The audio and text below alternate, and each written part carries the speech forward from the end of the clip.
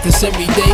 The town is full of predator, I'm turning to the prey. I flip $1 million out of nothing, make them feel a certain way. Hoping that the switch. What's good, y'all? Fisk Vegas, the hardest voice of sports. Go ahead, hit that like button and subscribe to the Fisk. You know why you at it. Y'all know what time it is. If you ain't with it, you best get with it. Now let's rock. Listen, I need 250 likes, alright? Y'all get this video to 250 likes. I have a surprise for y'all next week. A big surprise. Don't doubt me. If I say it's big, it's big. Okay? I'm talking Johnny Sins early 2010s big.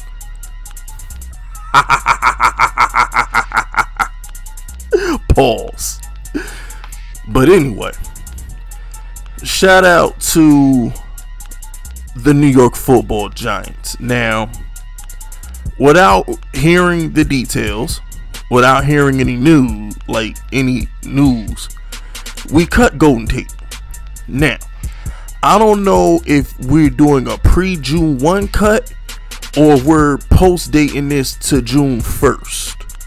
Because if we're cutting him now and we're only gonna save $6 million in cap, I'm disappointed.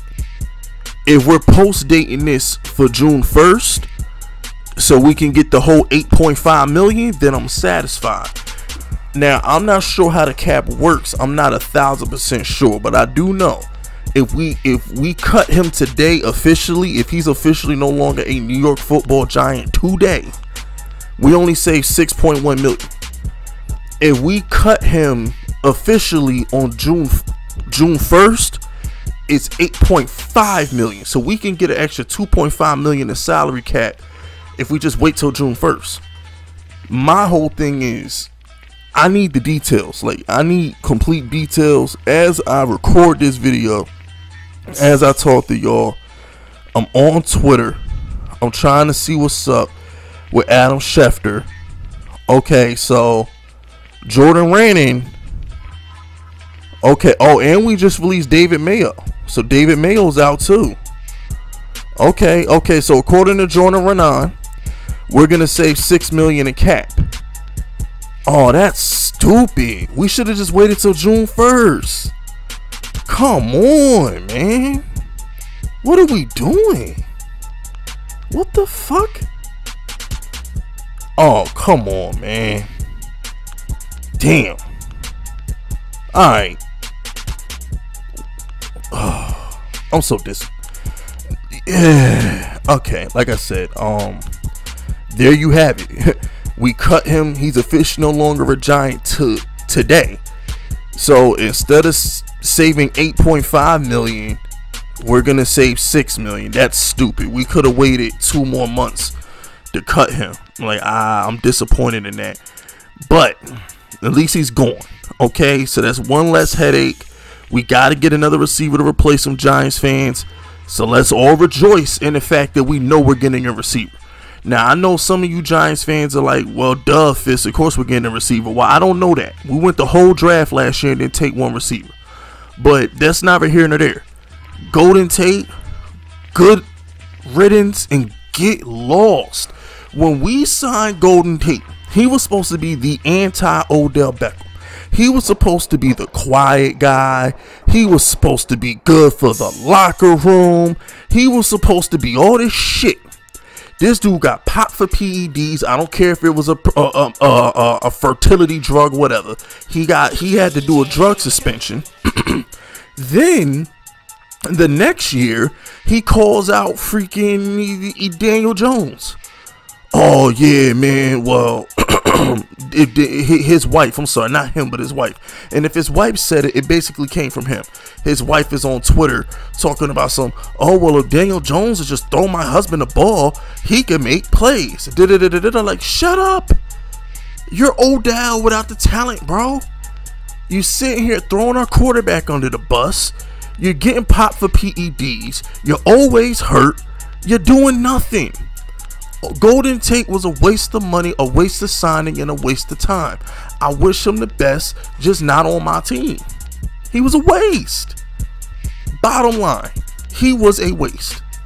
And then my biggest beef with Golden Tate was, bro, you're supposed to be a leader in the locker room. You're supposed to set an example for the younger receivers. But instead, you got to make a spectacle of yourself and get shamed in front of the whole team because Joe Judge don't play that. Shout out to Joe Judge for making him run the practice squad. Joe Judge demoted him to the practice squad, and I appreciate Joe Judge for doing that because that's something we never did to Odell. It's something that we didn't hold players accountable. My man Joe Judge stripped him of all his pride on the team and made him earn his way back onto the roster after doing that BS because he thought he was getting traded. He thought he was going to get traded, and Joe Judge said, no, we're not going to give him the easy way out. We ain't going to trade nothing. You're going to sit here, you're going to run the practice squad, you're going to put this little red jersey on or whatever he was on, whatever Joe Judge had him wearing, and you're going to earn your way back onto the team, and you're going to shut the hell up. And we ain't here peep out of Golden Tate the rest of the damn season. Other veterans fell in line. Bradbury fell in line. Blake Martinez fell in line with the culture. Logan Ryan fell in line with the culture. But not you, Golden Tate. And we paid you just as much money to be a Giant as we paid Logan Ryan and Blake Martinez and James Bradbury. People forget we cut Odell and then we overpaid Golden Tate. Golden Tate ain't buying into the culture. So I'm glad he's gone. I'm disappointed we're only gonna get $6 million instead of $8 million, but that's the breaks. You know what I'm saying? That's the breaks. I don't give a damn what team he goes to. I don't care nothing about Golden Tate from here on out. So I don't care what his free agency options are. I don't care what veteran team wants to. I don't care. I'm just happy he's not on the Giants anymore. You feel me? I'm very disappointed we're only saving 6 when we could have saved 8.